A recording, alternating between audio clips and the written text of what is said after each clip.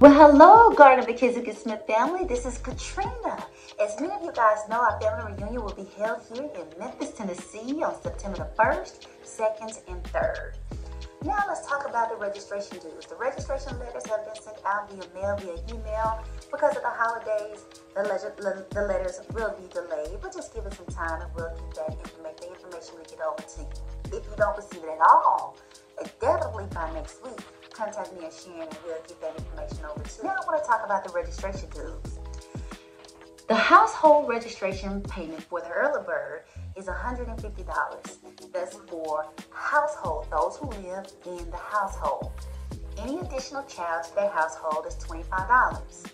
Or the individual payment for the early bird is $65 per household. The deadline for that will be February the 15th. The regular registration after the February the 15th deadline for the household is $200 per household. Any additional child to that household would be $40 per child.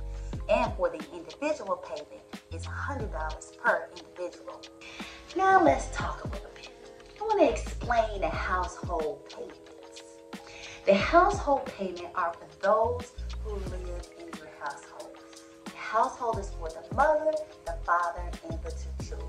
Now the reason why I am emphasizing and explaining what the household payment is because some people, saw a loophole a few years ago when we first held the reunion. And I was talking to Sharon about the family reunion dues and how we were going to go about it. And I was telling her that I wanted to do the household payment like we did the last time because it was her brilliant idea. And I'm glad she came up with the early bird and for the household. So she wanted to do away with the household payment. And I asked her why. She said people took advantage of it. She was getting the dues and registration in Arkansas.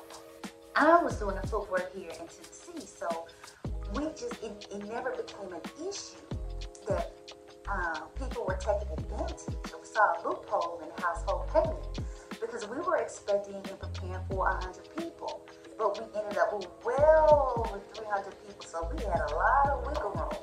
So we never felt the squeeze of people taking advantage of the household payment. Now we're back at square one. People paying for the husband and the wife, the brother-in-law, and the sister. They sent in their payments in. This is their household payment. When they shortchanged us $45 per individual. We also have a system set in place. We have a system set in place where we can spot who is taking advantage of the household payment. So please don't let that be you. Please pay what is owed to the committee. We have a bill that's due in March, and we want to make sure that the funds are there, and we want to make sure that no one is being taken advantage of. Okay? All right. Well, I'll see you guys next year again.